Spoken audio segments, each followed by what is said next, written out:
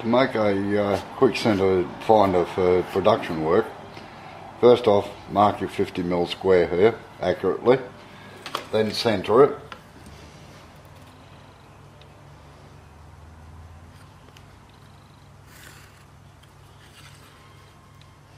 Just by marking a couple of lines across like that.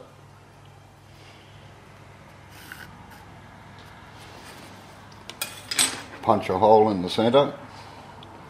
I use 3/4 inch plywood because it's nice and strong. And then you put the screw in from this side, nice and straight.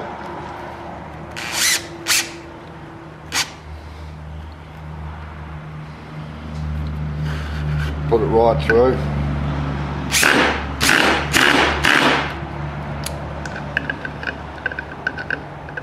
Take it back out again.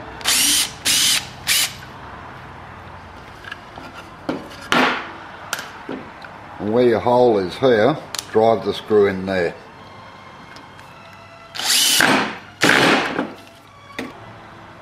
So the point comes through just like that.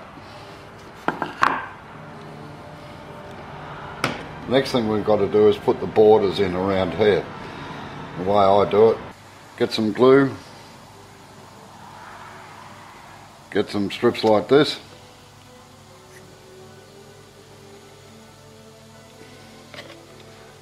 Lay the first one out here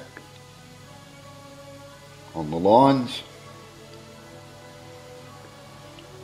We use a stapler, but you could use a screwdriver or whatever, screw them in.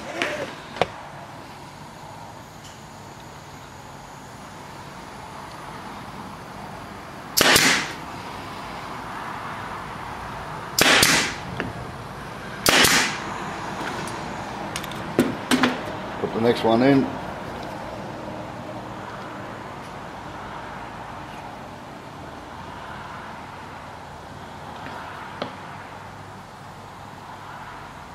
Making sure that we get it right on the lines.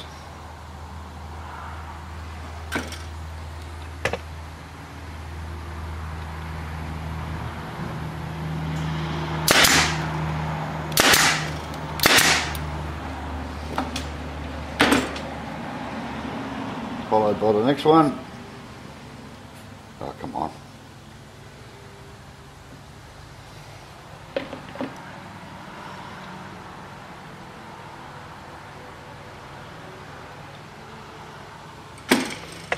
This is just scrap plywood lying around.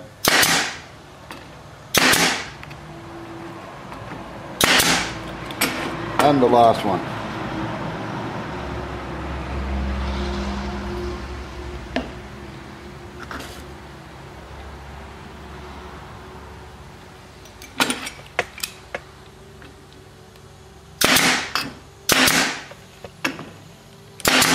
Now we go over to the saw, trim these bits off here. Now the way it's used is you screw it to the bench so that it can't move.